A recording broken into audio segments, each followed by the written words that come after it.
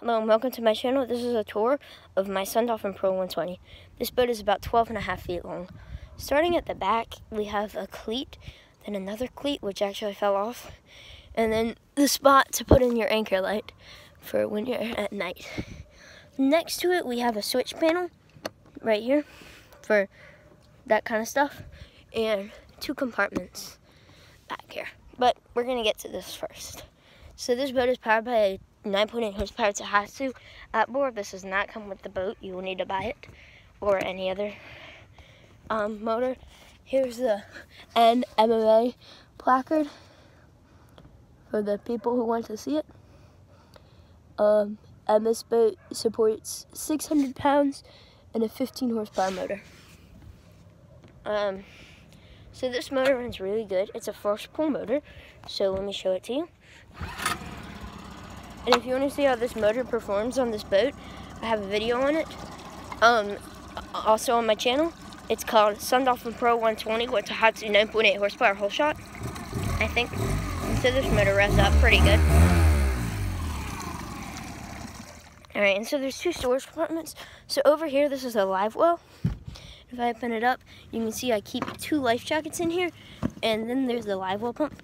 But when I'm not using it as a live well, I use it as storage for life jackets, because I like to take my friends on this boat, and we need more life jackets than a lot of people do. We definitely exceed the 3-person capacity, but not the 600. So then over here, we have another compartment. So if I fold up the tiller, you can see this one. And this is actually a pre-wired battery compartment. And so I keep my anchor and my life jacket in here, but there's battery terminals for the anchor lights and the navigation lights up there.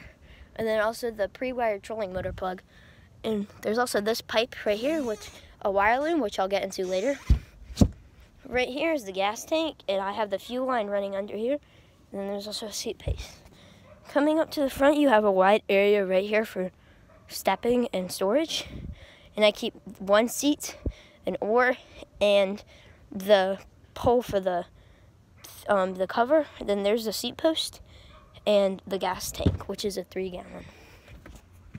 Over here we have the seat base, another one. And so then there's these 3 compartments up here. So there's this one, which I keep basically nothing in it.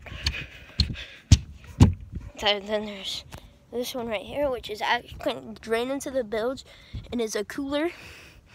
And if I open it up, I keep my boat cover in there. And then there's also this one over here, which it's the same as this one, but I'll open it anyway. I keep my jumper cables in here, so it's really nasty